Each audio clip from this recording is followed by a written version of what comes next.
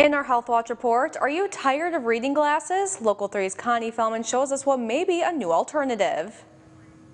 More than 128 million Americans deal with the hassle of reading glasses. But now, a new eye drop currently in the process of getting FDA approval may allow these people to get rid of their reading glasses for good. A restaurant menu, the newspaper, even the instructions on your prescription bottle. Have the words been getting smaller or blurrier?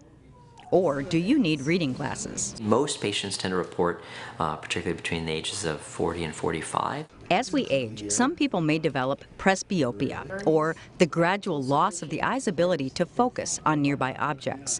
Millions of people use over-the-counter reading glasses to treat their presbyopia, but now researchers say an eye drop called AGN 190584 may replace the need for these reading glasses.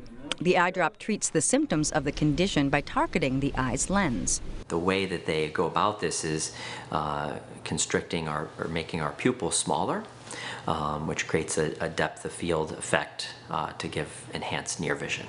In a trial, participants said the eye drop worked as soon as 15 minutes after it was applied and reached its peak effectiveness in an hour.